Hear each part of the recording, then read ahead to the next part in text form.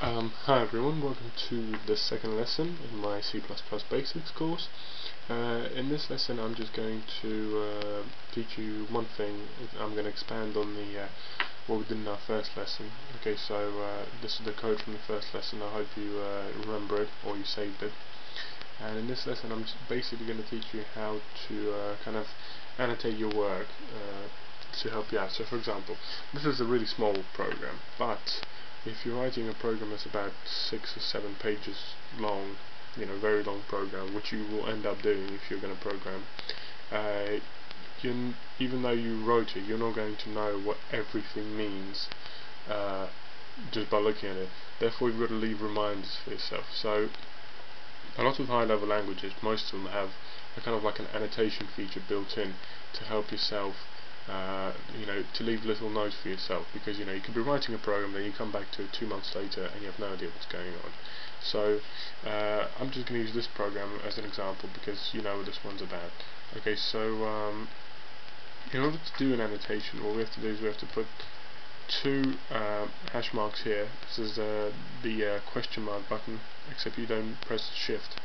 Okay, and then by pressing these 2 this button twice, what it will do is it will any code from then on will be will not be read by the computer, so you can leave notes for yourself. So for example, this is the name.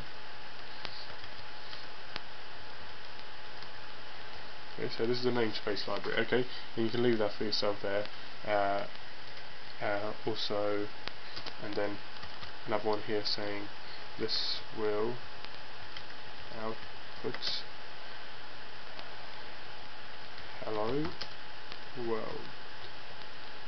Okay, so you do these, and just to prove that they can't be seen, you can compile and run, and the computer won't notice them whatsoever. So let's have a look here. There we go. It's still exactly the same. Hello world. Enter. That's it.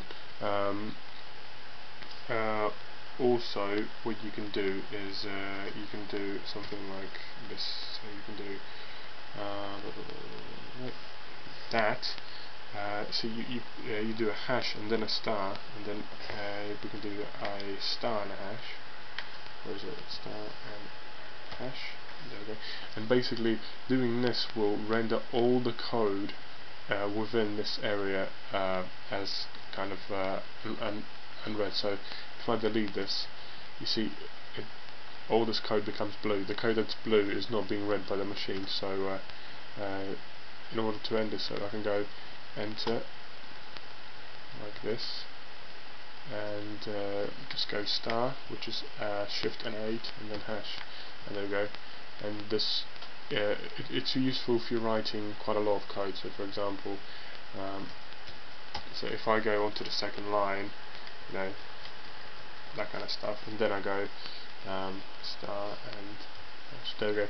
If because a lot of times you can end up using more than one line to leave notes for yourself. So that's just a little thing there. Okay, that should do it for my second lesson. Enjoy, and I'll be back soon. Thank you.